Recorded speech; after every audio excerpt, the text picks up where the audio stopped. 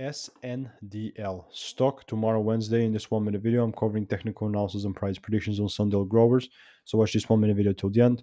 Just for context, I'm using my strategy that has given me thousands of wins in 2023. And I'm telling you this at the beginning because that's the truth and I've documented everything. So we are up like 13.87% for the overall day, which is good. And as I said, like we are slowly approaching this supply area. Like we have seen some great upside moves recently with SNDL.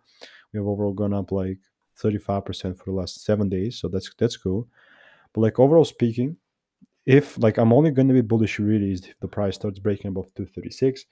And honestly, we're not that far away from it. So now in this supply area, if the price starts giving me my double break like it's right here, then I'm bearish. But only if that happens, then I'm actually going to be bearish and nothing other than that. So not financial advice, like because I've been SNDL has been going down like a very, very long time. And then if there's a break above this point, that's also going to be a double break. So that being said, not financial advice. For a lot more value, just go ahead and check out the first link in the description for free resources and articles. And I'll see you in the next video.